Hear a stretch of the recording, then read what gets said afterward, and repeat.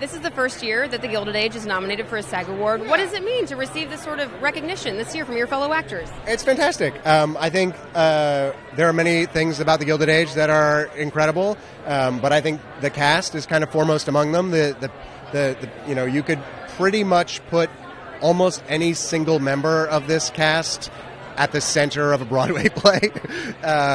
It's just ridiculous. To have this ensemble nominated is really beautiful.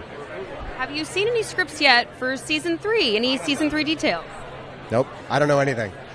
People are telling me things. Somebody else has got information, but I don't know anything.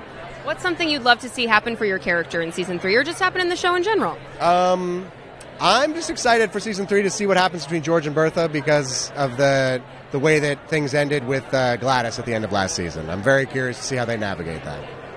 Now, since we're here at the SAG Awards and we're celebrating both TV shows and movies tonight, the Oscars are right around the corner. Do you have a favorite Oscar award season movie? I do. I think Zone of Interest. I think that film is kind of like the great allegory of our time, especially for people who live in the West. I actually thought there were a number of really fantastic films this year, but that was my favorite.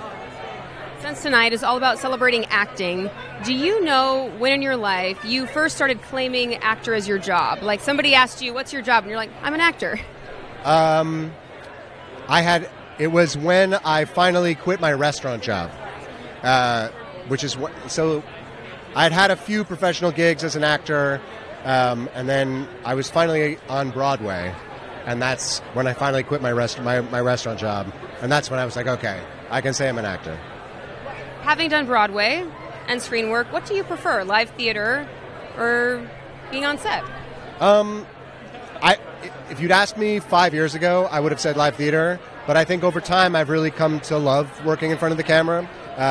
So I don't know. I think they're very different, and there's something incredibly rewarding about having a live audience there, and that sense of a high wire act, like you can't go backwards.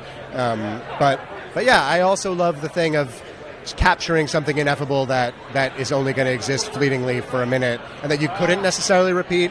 So they're both exciting forms.